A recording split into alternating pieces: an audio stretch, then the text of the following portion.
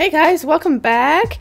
In today's video, I'm going to be doing a special Secret Santa trade. So I'll be going through the doll that I made, and then at the end I'll go through the doll that I traded with Silverborn Designs on Facebook. So definitely stay tuned. So I'm starting off making the horns, and I'm making this out of a flexible air dry clay that you can just find on Etsy. Just have a search of air dry clays, and it is quite light and it's not very fragile, so it won't break or snap.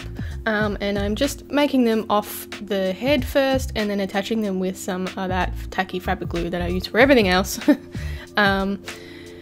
So the head that I'm using is a sculpture that I have sculpted, molded and cast in resin myself, so hence why it's white, and then you can just paint your design on top of that. So here's the horns that I've got so far. I'm going to set it up to dry so the horns dry evenly, and then I'm not going to touch it until it is dry, so it's about 24 hours. And then I'll be painting it with this Lumiere paint by Jacquard in hollow gold purple. And I'm just doing the eyes in this colour because I wanted to have a sort of charcoal purple theme. So I'm going to do like a charcoal around the outside and then a purple underbelly. So I wanted to just do a couple little things to point back to the body colours itself. So I changed my mind about the paint job for the horns quite a few times throughout this process. I was initially going to have like purple underneath these little crease bits and then have a black horn under it so it shows the purple through it, and then I changed my mind once I started to paint the black on, and then I just changed my mind again once the black was on. So I'm going to start off with doing the undertones first, and I'm just going with a lighter grey just so it has a little bit of see-through underneath it and it just covers all the white area first.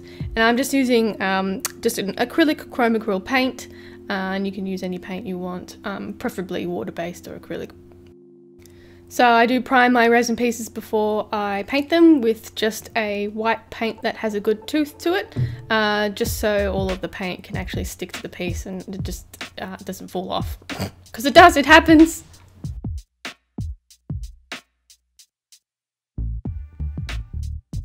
Alright, so here's that first layer of grey paint down, and while that is dried I'm going to be doing the pupils first. So just again using that dry brush technique that I do with all of my eyes, and just adding tiny bits of paint on to begin with and building up on layers.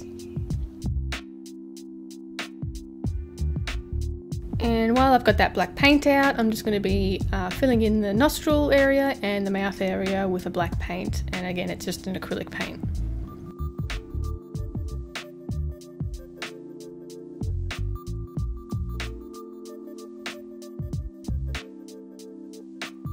And now moving on to painting the horns, and you can see I was trying to be careful around the purple areas, and then halfway through this horn I just decided to paint it all black. So it was kind of a pointless activity, painting the purple layer on first because I just ended up painting over it anyway. And with this air dry clay you don't need to prime it because it's a different kind of material than resin, so it absorbs the paint pretty well and it stays on there once it's dry, so definitely no priming needed. So while I'm waiting for the horn paint to dry, I'm just going to be going over the whole head with a black wash, and it is a watered down black paint just so it runs into the crevices and stuff and gives it a little bit more dimension.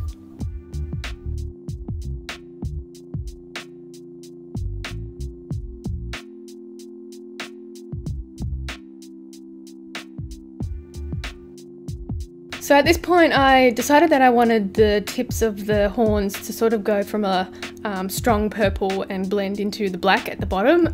So I'm just going in with that same Lumiere paint in that purple colour and just sort of blending in that purple because it has a nice gold sheen to it, so it adds just a little bit of a different look to it, and it's a bit more mystical as well.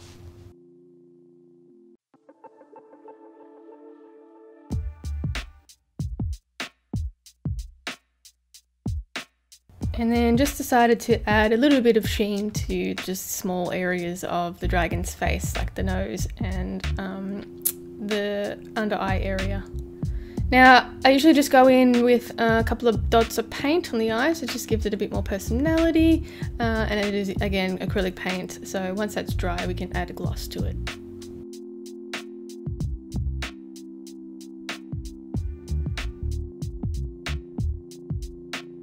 Moving on to painting the feet, and again these are the resin pieces that I've cast from an original sculpture, and really the same process as painting the head, just getting the paint on first.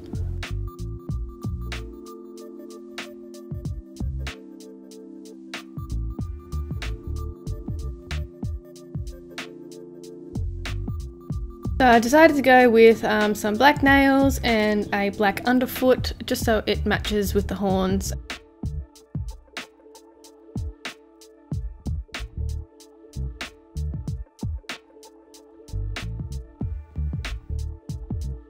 Okay, so we can put these aside to dry, and moving on to the faux fur, and I'm using a Mongolian faux fur in a charcoal colour for the outside of the bodies, and you can see that I have drawn on my patterns, and I'm just going to cut it out using a small pair of scissors, but just being careful, only cut the backing and not the actual pile of the fur.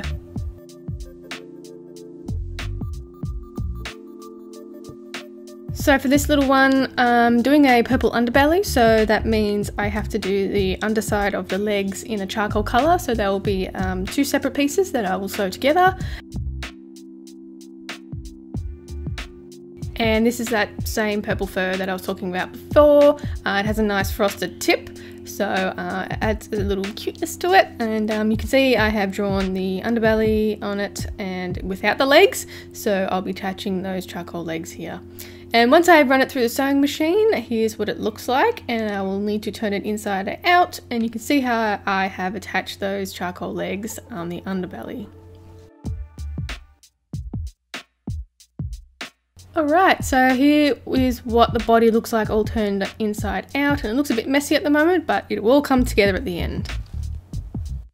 So once this is done, I'll then make the armature and attach those resin pieces once the armature has been put through the body, and then I'll fill it with polyfill and then carry on from there. So as a dragon, I'll be making some wings, and I'm not going to go through the whole thing because I want to do it as a separate tutorial. I haven't decided if I want it to be paid or not yet, but I'll let you know.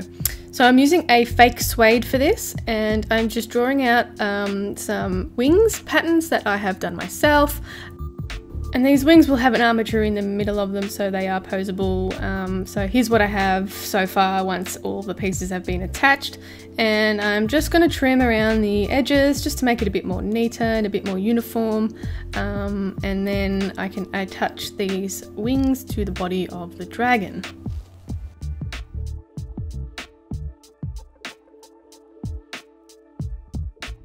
So once the wings have been threaded into the body, I can then start sewing things up. So I can sew up the legs using a ladder stitch, and then I will attach the fur bits to the resin pieces using a tacky fabric glue, and this holds really well to the resin. So here's a quick little look at the dragon all sewn up, and he hasn't had a trim yet, so he's a bit floofy. But I will trim up the legs and a little bit of the body, and lastly adding some bits of detail and just to bring out the structure of the wings on the dragon. I'm just adding a bit of black fabric paint just to darken the edges.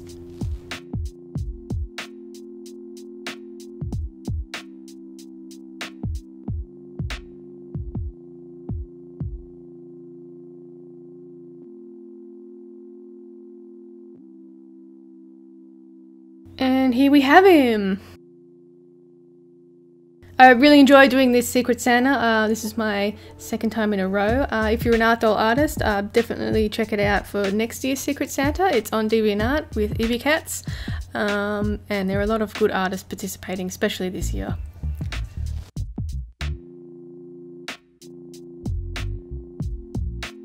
I have a little bit of info just regarding commissions for the rest of this year. They are currently closed, so all the last commissions have been taken up.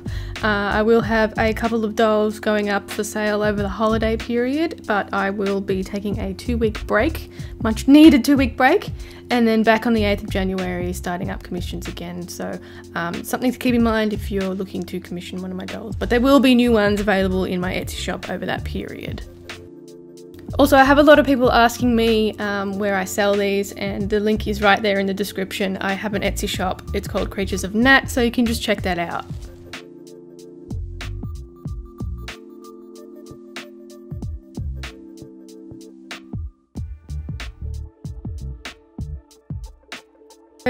So here's a little quick unboxing of the doll that I received from Silverborn Designs. It's a cute little wolf creature. It's really great, really well made. Definitely check her out. She has some dolls for sale at the moment, and I'm really happy with what I got.